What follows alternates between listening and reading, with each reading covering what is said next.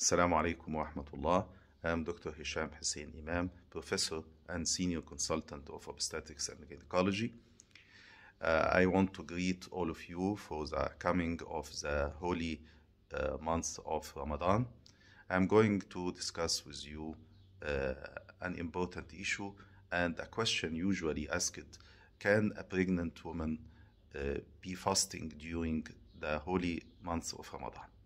This important question, to answer it, we have to follow certain instructions.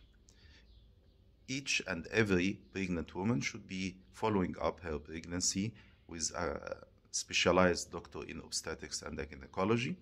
And the second important point, this lady, in order to be able to fast during Ramadan, she should not be having any chronic disease like diabetes, hypertension, renal and liver diseases. The third point is that in order to be safely fasting during Ramadan, each pregnant woman should follow the following instruction. She should shorten as much as she can the duration of fasting.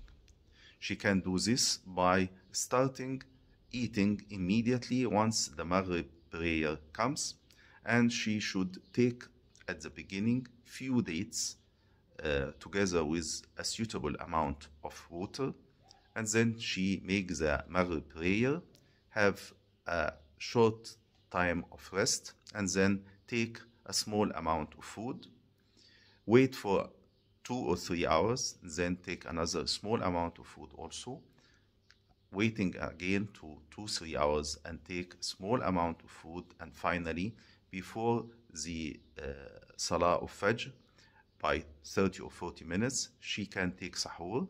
And the sahur also should not be shouldn't be a big amount of food, only small amount of food, and she should take also a good amount of fluids.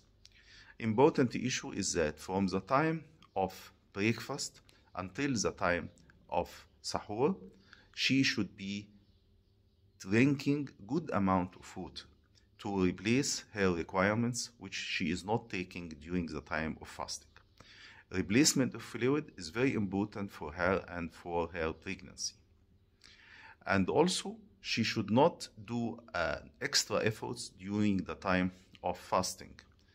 She should take good amount of rest, and she shouldn't stand, for example, in a hot atmosphere, because by doing this, she will lose a lot amount of water, which is not good for her and for her pregnancy. So she should be following this instruction, and by this she can be able, inshallah, to do fasting during Ramadan. I hope for all of you the best of health and good luck.